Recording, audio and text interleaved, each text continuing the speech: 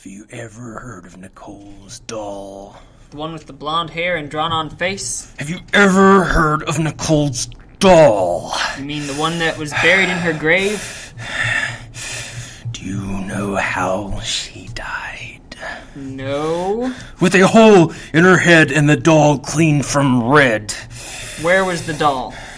Nicole was by Nicole when she became dead. The doll's name was also Nicole? Yes. And they had to go. Why did they both have to go? Because Nicole outstayed her welcome.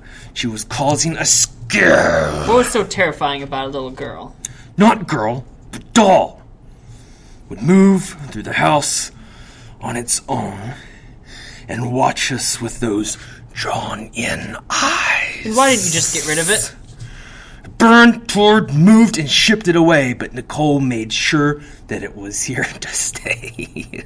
But why did you have to kill your wife? They were connected, and the doll had to go. So I put a bullet in Nicole's brain.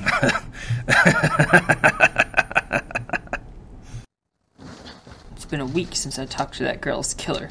I still can't figure out what he said to me. That doll just showed up one day in the mail for my wife. Oh, hey, Olivia. What you got behind your back there, wife? Well, it came in the mail today. She says her name's Nicole. She's gonna stay with me forever.